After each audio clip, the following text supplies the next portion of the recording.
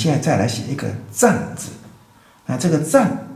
它上面是写两个夫一样，左边右边一样的时候，左边小一点，右边大一点，那这两个夫并排的，从中间一竖下来贯穿，然后向左边伸展出去，这里一个小点，那么右边也是一样，一个夫。那么这一束贯穿下来以后，就到这里就好了，不能够伸得太长。那相对的右边这个点，它可以稍微加大一点，也就是说靠外侧的都可以大一点，靠内侧有相撞之余的就要写小一点。好，那么下面再写一个贝字，这一束稍微粗一点，两个短横。那这一横从外面进来以后，在这里转折变成一个点，往左边撇出去，在这个下面写一个点。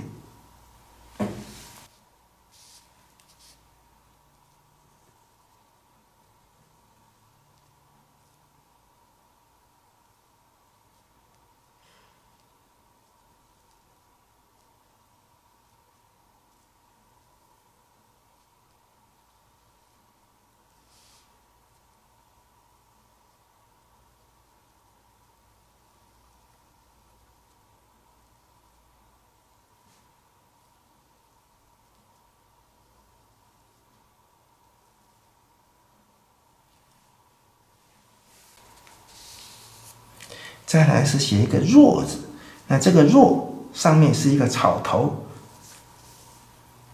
那么写的时候稍微草头靠左一点点，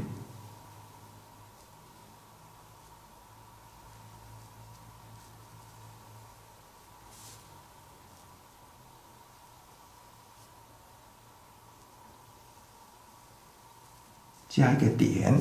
那么这边的口这样子。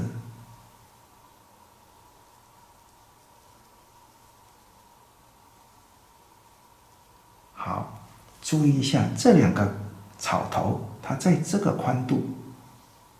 下面的右这口是这个宽度，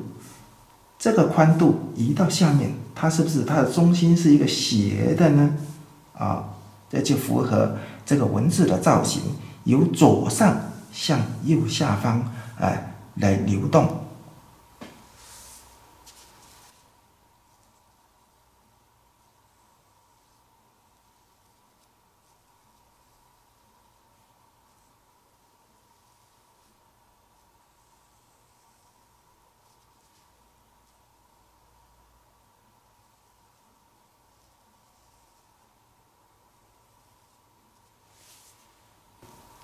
再来，这个字是乃字，乃习惯上从中间的这一笔先写，然后这样子上去，然后折下来。这个折这个角度跟这个角度，它是呈剪刀状打开的在这里折一下，拉下来做一个勾，也就是这个字整个的造型。它是呈这个方向，整个字是呈左右上往左下方打开的这种姿态。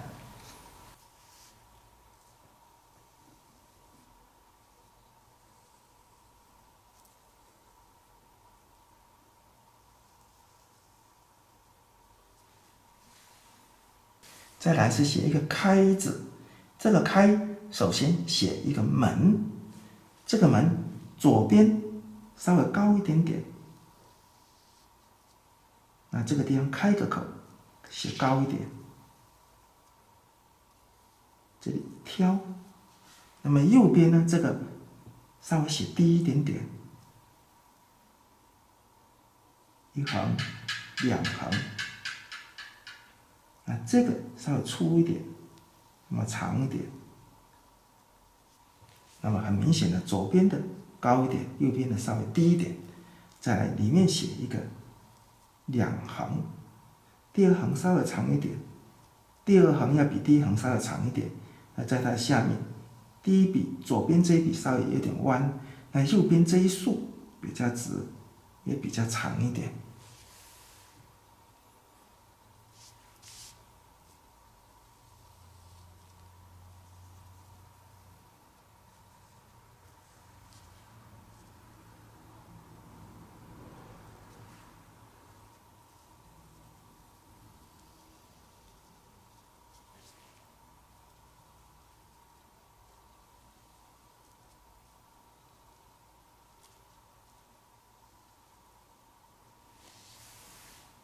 还是要写这个字，念作迥，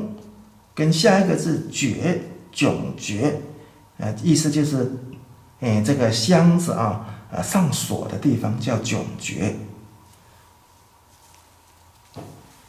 上面先写一个户，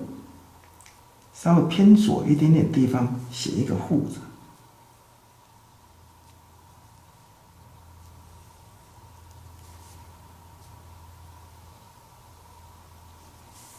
好，底下写一个向，向它比较宽，所以它就会向右方多占一点空间。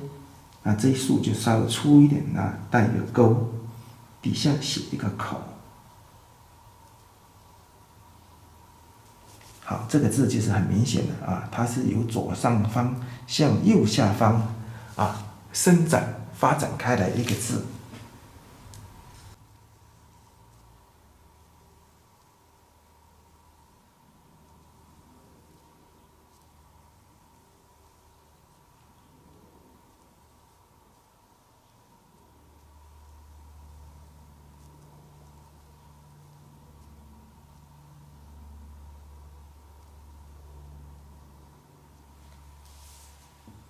好，再来这个字念绝，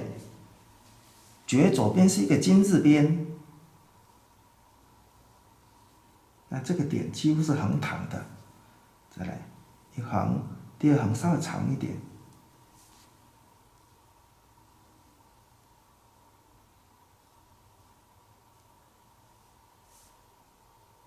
这一横再长一点点。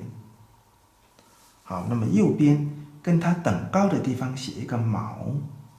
这个字比较复杂一点。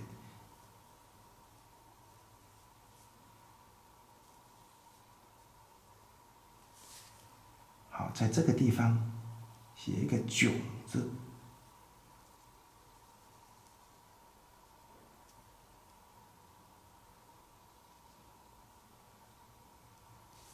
再写一个口。这个字的构造比较复杂，那么左边的金字边比较短，右边的这个卯跟迥它稍微长一点点也就是左边往右边的这个地平线是这样斜下来的。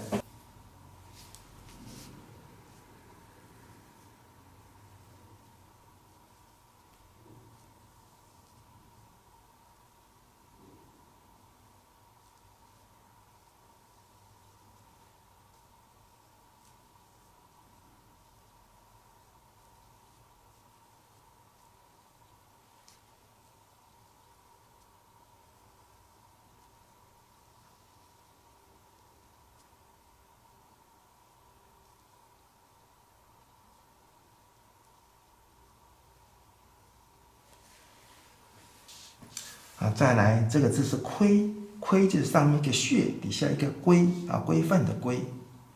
一样。我们写的时候，上半部稍微偏左一点点，从这个点看得出来，在格子稍微偏左一点。这边是一个穴，再来这边写一个类似于夫，底下是一个规字。规范的规，这边写一个剑，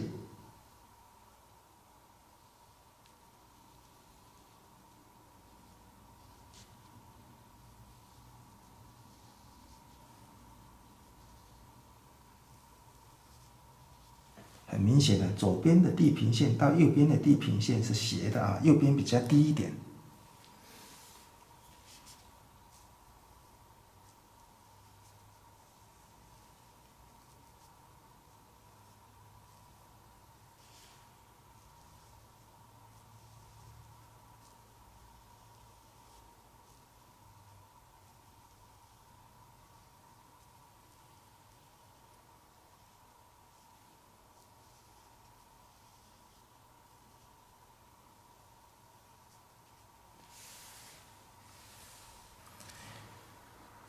再来写这个奥秘的奥，上面先写这一撇，在中间的部位先往左边一撇，在一竖接在一撇的末端。那再来这一横呢，不是从这里接啊，稍微一半的地方用个左肩横轻轻的接上来。里面写一个米，先写这2点，再一横，那中间要留足够的宽度，这一竖穿越下来，啊，这里一撇，这里一点，在中间短短一横，再过来这一横就比较长，中间要稍微细一点，压一个点，啊，从中间的下面一竖下来，啊，向左方撇出去。啊，向右方一个长点，大大的长点。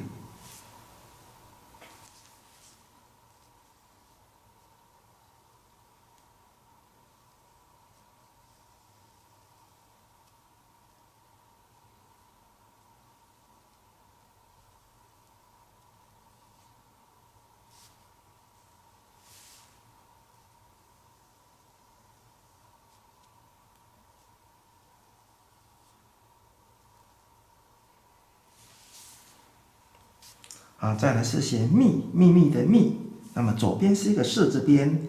那么这个士不需要写得太长，因为这个字本身是一个比较扁的字，就是这一竖就不需要写太长，这样就可以了。那在这个地方挂一个点，啊好，这个笔通常我都是这一笔先写，再来写这个弯，啊弯月的钩。再来从上方一个点，第2个点，第3个点，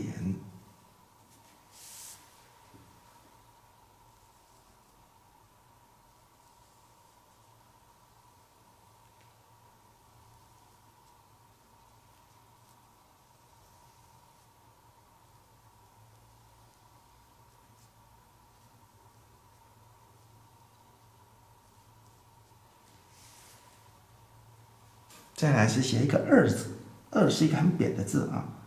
第一条横线比较短横，就写在这边，在它的下方比较长一条横线贴上去，这边压一个重重的点。